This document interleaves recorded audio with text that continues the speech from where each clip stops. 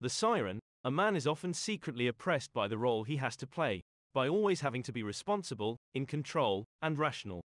The siren is the ultimate male fantasy figure because she offers a total release from the limitations of his life. In her presence, which is always heightened and sexually charged, the male feels transported to a realm of pure pleasure.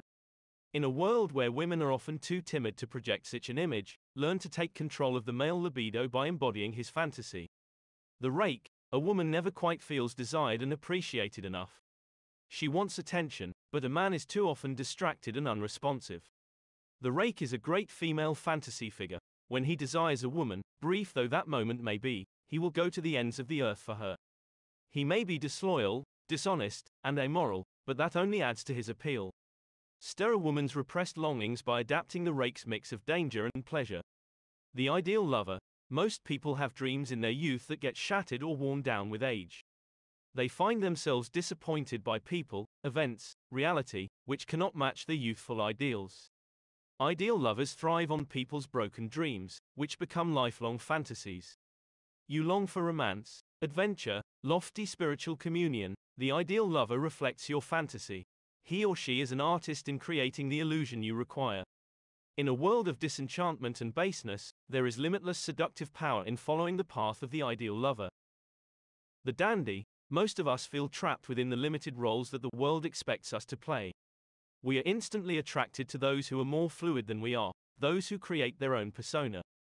Dandies excite us because they cannot be categorized, and hint at a freedom we want for ourselves. They play with masculinity and femininity. They fashion their own physical image, which is always startling.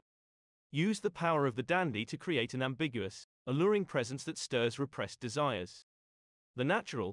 Childhood is the golden paradise we are always consciously or unconsciously trying to recreate. The natural embodies the longed-for qualities of childhood: spontaneity, sincerity, unpretentiousness. In the presence of naturals, we feel at ease, caught up in their playful spirit, transported back to that golden age. Adopt the pose of the natural to neutralize people's defensiveness and infect them with helpless delight. The coquette. The ability to delay satisfaction is the ultimate art of seduction. While waiting, the victim is held in thrall. Coquettes are the grandmasters of the game, orchestrating a back-and-forth movement between hope and frustration. They bait with the promise of reward, the hope of physical pleasure, happiness, fame by association, power, all of which, however, proves elusive. Yet this only makes their targets pursue them the more. Imitate the alternating heat and coolness of the coquette and you will keep the seduced at your heels. The charmer. Charm is seduction without sex. Charmers are consummate manipulators, masking their cleverness by creating a mood of pleasure and comfort. Their method is simple. They deflect attention from themselves and focus it on their target. They understand your spirit, feel your pain, adapt to your moods. In the presence of a charmer you feel better about yourself. Learn to cast the charmer's spell by aiming at people's primary weaknesses, vanity and self-esteem. The charismatic. Charisma is a presence that excites us.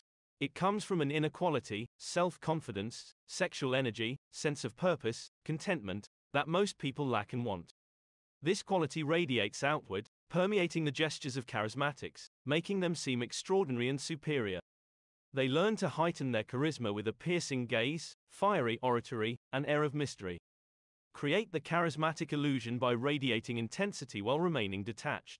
The star. Daily life is harsh, and most of us constantly seek escape from it in fantasies and dreams.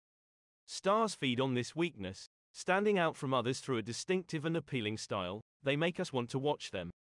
At the same time, they are vague and ethereal, keeping their distance, and letting us imagine more than is there. Their dreamlike quality works on our unconscious.